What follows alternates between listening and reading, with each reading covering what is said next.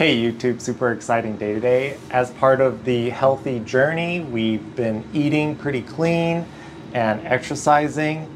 I think in the top 3, sleeping is definitely one of them. Luckily, I've never really had any problems with sleep, but let's still do some research and see if we can improve.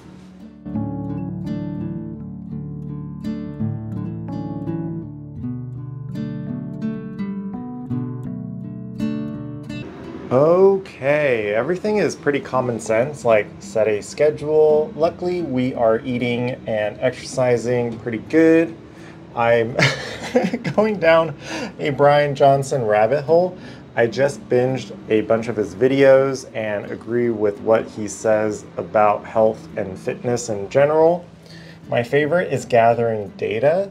So I'm going to use this watch I already have that I run with. Let's get some sleep.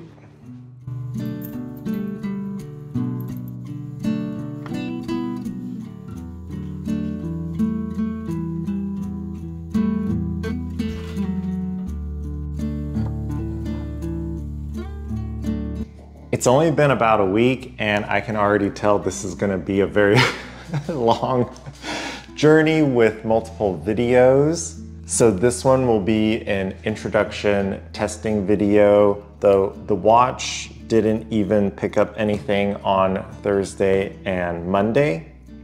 I also want to try this portrait style I see in a lot of health and wellness videos, compared to some of my DIY woodworking where I could be a little bit further away. I also wrote a quick script. This is my first time trying this out, liking it so far. It makes things a little bit more organized.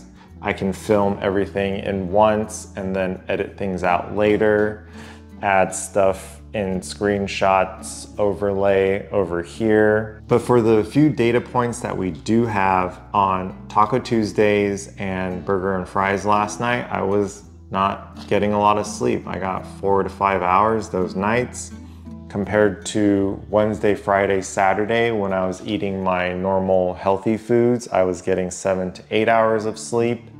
And hopefully, as we gather more data points moving forward, we can start nitpicking like why I was getting a little bit more REM sleep on certain days. The plan is to follow Bryan Johnson and Blueprint.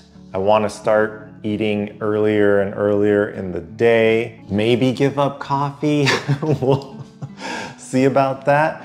I already gave up alcohol, so not drinking coffee doesn't sound like a huge stretch. Video 206 done.